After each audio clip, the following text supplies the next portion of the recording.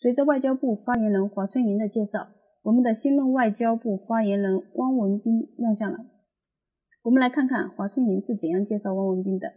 汪文斌副司长从事外交工作已经27年，曾在外交部新闻司、西欧司、政策司、办公厅以及中国驻塞内加尔、喀麦隆和毛里求斯使馆工作。他于2017年至2020年期间任中国驻突尼斯大使。汪文斌副司长有着丰富的外交工作经验和良好的沟通能力，我相信他会很快就跟各位中外记者朋友打成一片，熟悉起来，融洽相处，密切合作。我也相信记者朋友们会像支持我和历任外交部发言人一样支持汪文斌副司长的工作。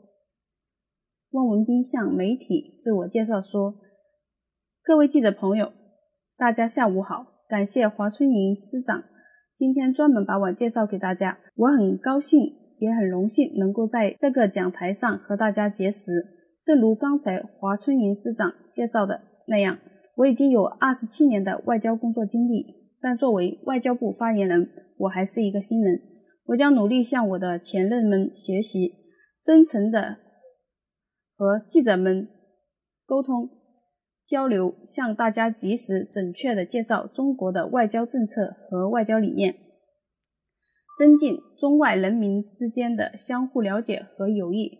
在今后的日子里，我会认真对待大家提出的每一个问题，为大家的工作提供力所能及的帮助，同时也期待能够得到大家的理解和支持。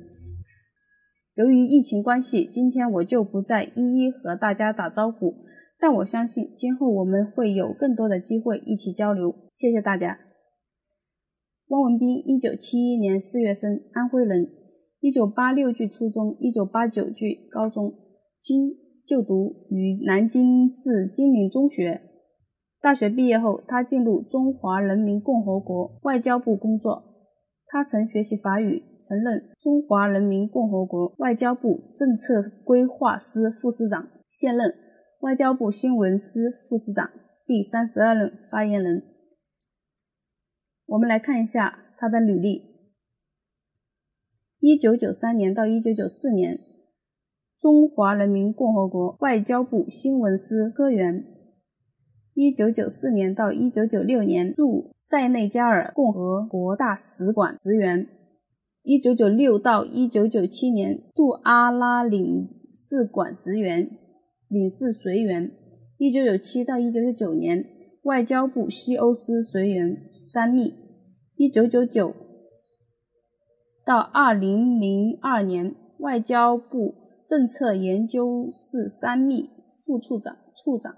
2002年到2004年外交部办公厅1秘参赞。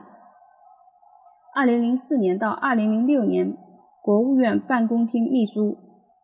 2006年到2010年驻毛里求斯共和国大使馆政务参赞。2010到2013年外交部政策规划司参赞。2013到2018年外交部政策规划司副司长。2018年5月中国驻突尼斯共和国特命全权大使。2020年7月17日中国外交部发言人汪文斌今天正式与媒体见面，成为外交部第32任新闻发言人。汪文斌有着27年的外交经历，有着丰富的外交经验和良好的沟通能力。欢迎加入外交天团。